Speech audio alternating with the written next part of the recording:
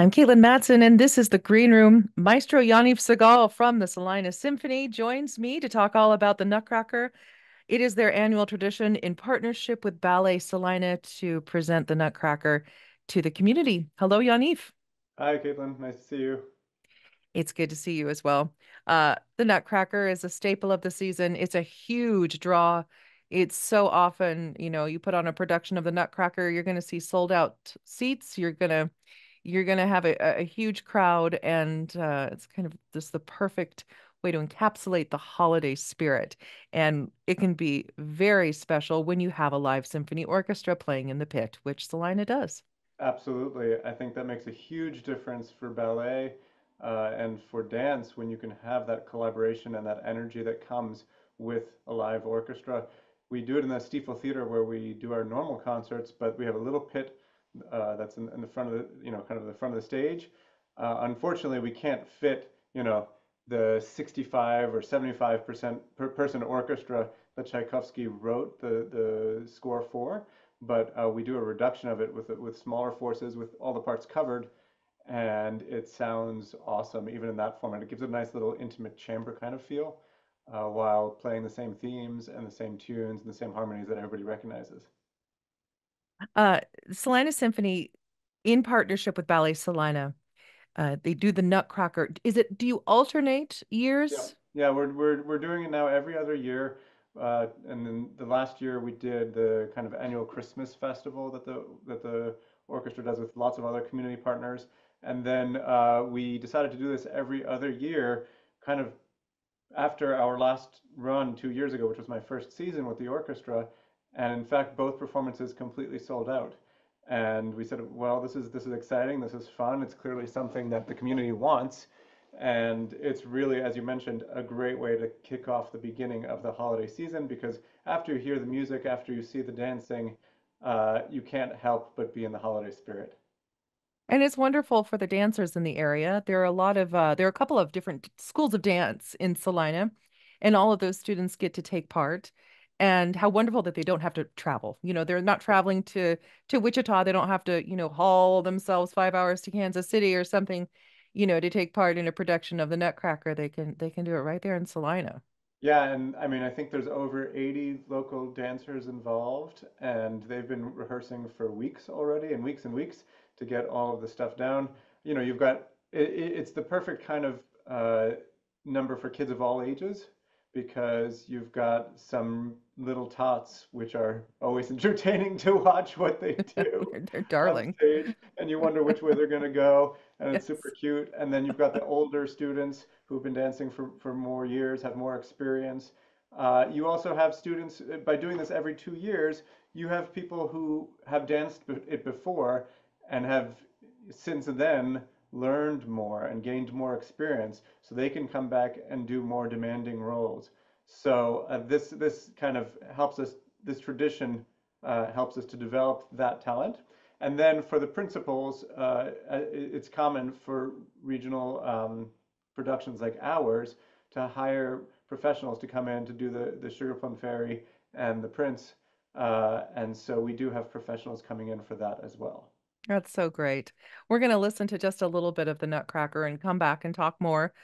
The performances are Saturday and Sunday, next Saturday and Sunday.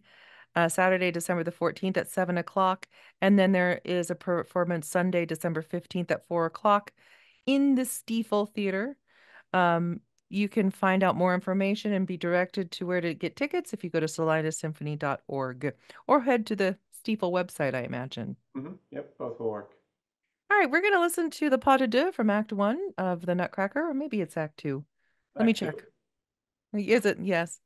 Yes, it is from Act Two of Tchaikovsky's Nutcracker. And we'll be back to talk more with Maestro Segal.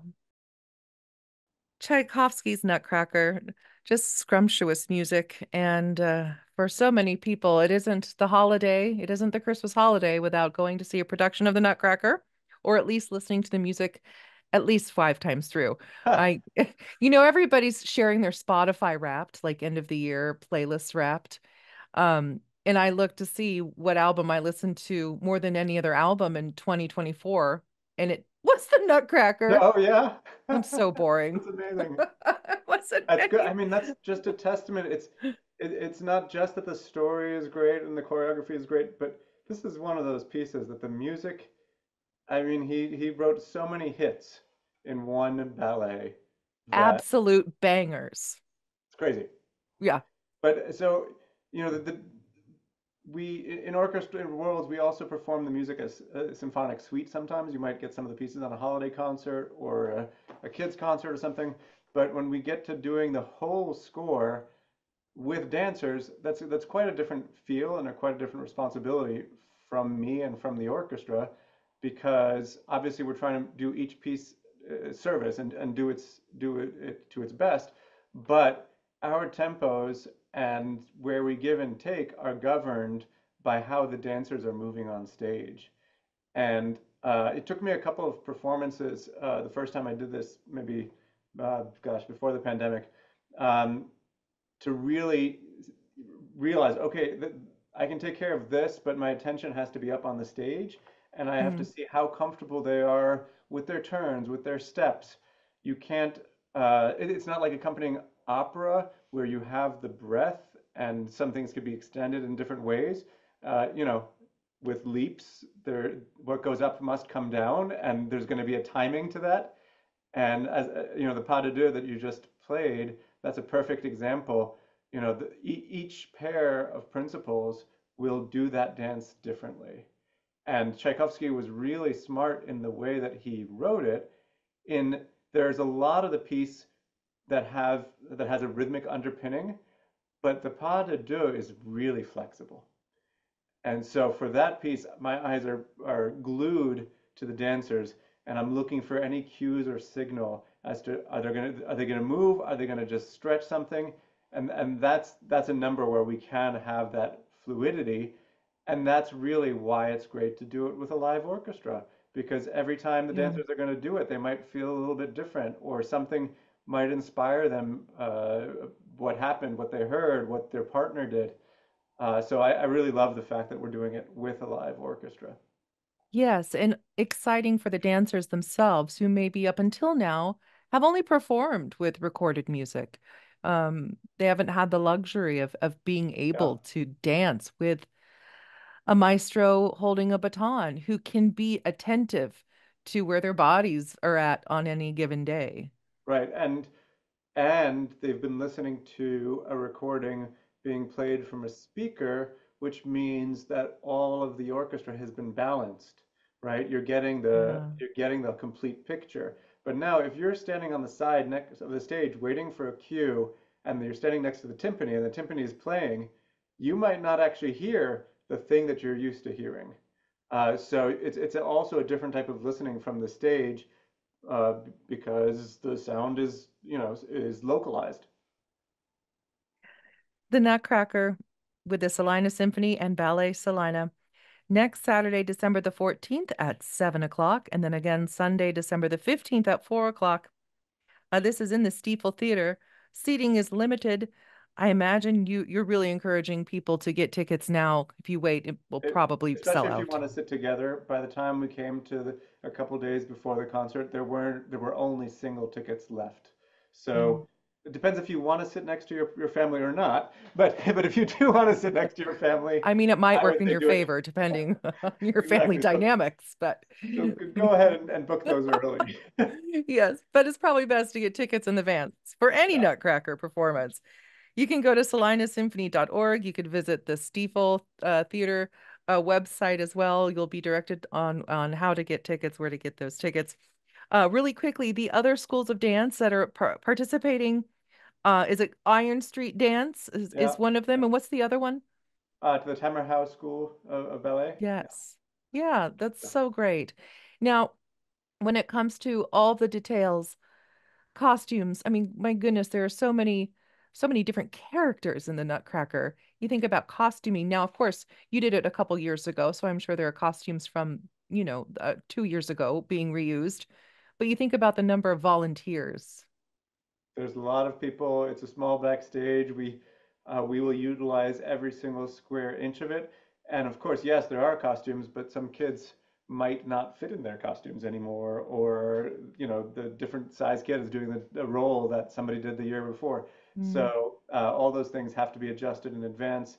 Uh, there, uh, there are props. There's going to be lighting and projections and all those things. So yes, it is a massive uh, undertaking that will come across flawlessly and beautifully. Nobody will even know. I mean, this is the technical side of the theater arts.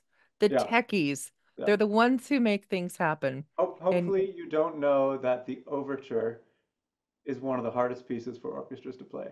is it really though? It, Oh it, my, it I is. see, I hadn't heard that. You don't because you hear it. I mean, it's so delicate and precise, and it feels like, it is Yes, you're previewing right. basically like a little ballet tapping around, right? Yeah. But for the violins, it is awkward, Mm, and because it's delicate, there's nowhere to hide. When there's a big wash of sound, if you're a little bit off, hmm. it works itself out in the wash.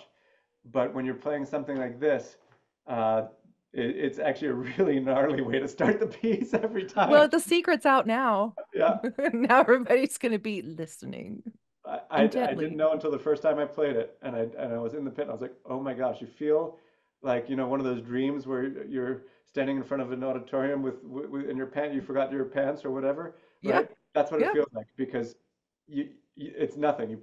You can hear every single note. Huh. I wouldn't have known that. Thank you for that tidbit of information. All right, the Salina Symphony Nutcracker in partnership with Ballet Salina next weekend. Go to salinasymphony.org for further information and information on tickets. Thank you, Yaniv, for being here and have a wonderful holiday season and an excellent performance next weekend. Thank you. You too.